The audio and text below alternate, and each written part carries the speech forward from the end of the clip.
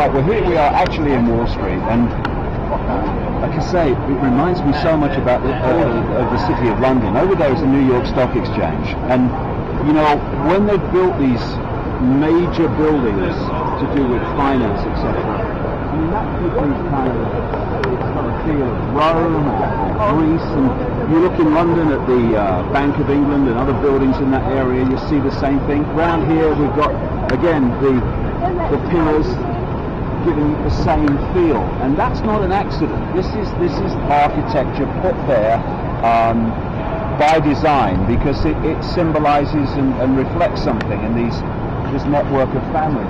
This is George Washington, the first president of the United States, and the first of many high Freemason presidents of the United States, doing a little Freemasonic deal there.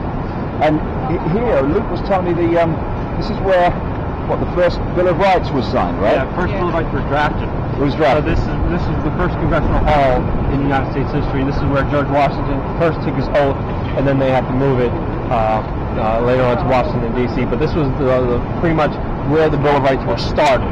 Right here. Yeah. And what's the irony there, when you've got the Bill of Rights basically having its birthplace here, and now all around it are the very banking families, the very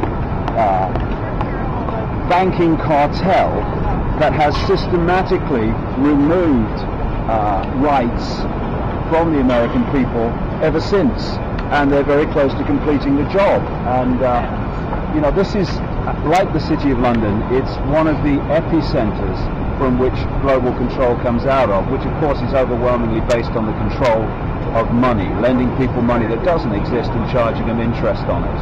And by doing that, they've been able to hijack the real wealth of the world by getting people, governments, businesses in vast amounts of debt, and when they can't pay it back, taking the real assets, the real resources. And if people really realize, particularly the House of Rothschild, and you know, you look around here and you see different banks, and in the City of London you see different banks, in the high street.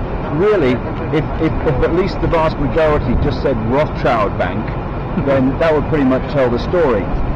And what the Rothschilds have done by lending people or countries money to fight wars after engineering the wars to happen, and then when the different countries funded in the wars by the Rothschilds then you know, destroy each other's countries or whatever, the Rothschilds then lent more money to rebuild the country, and in this way they own countries. We have this farce of, oh, we're the government of the country. No, you are basically the administrators of a state of bankruptcy, which they don't tell us about.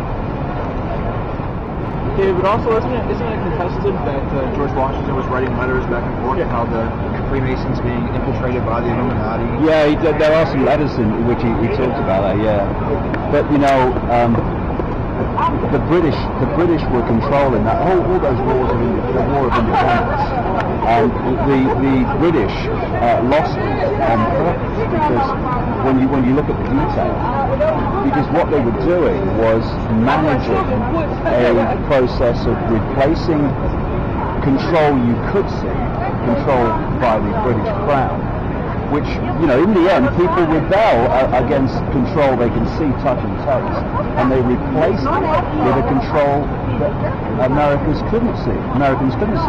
And of course you don't rebel about not being free when you think you are, so it basically replaced a tangible control with a hidden control, and he was a conduit to start that process. There's just one other point. Just down the end there, there's a church. You come over here a bit, Neil. Big church. And once upon a time, the biggest building in a place was the church, with the big tower, because the church was the controlling force. It looked down on society. And now the church, although kind of still a controlling force like the Roman Catholic Church, but the big controller now is the banks.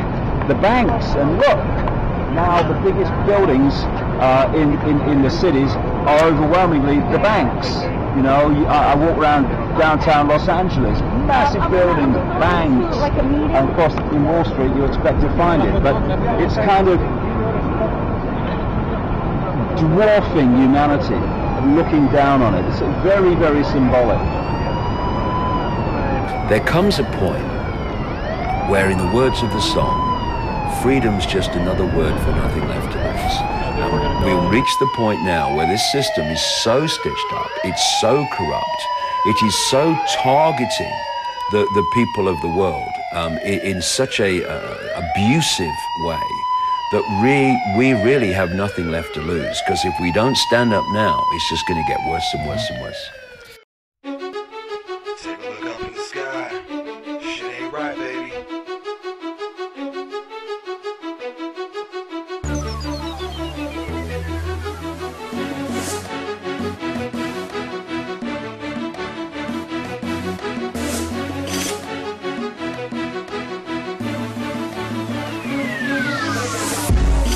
It's the end of days. I'm fighting off aliens and ducking gamma rays.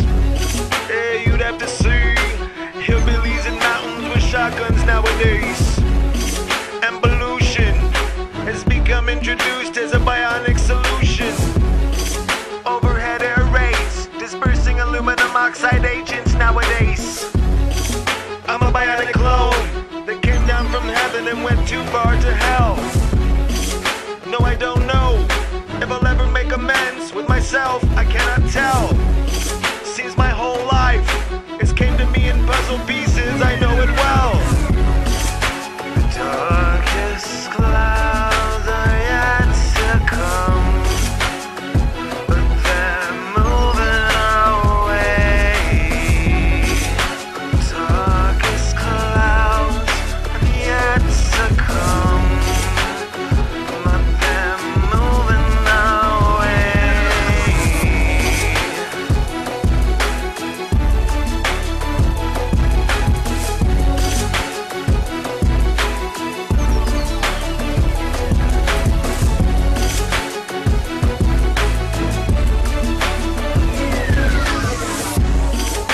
A nation that needs to really come together and overthrow the governments. They think they're so clever, and what they do to you and me, they do it in the plain weather. But we can stand together, stand tall and just fight it all in all weather. Cause overall, I think we might have a chance at winning if we spend it all. And what the fuck's up with the TSA trying to play ping pong and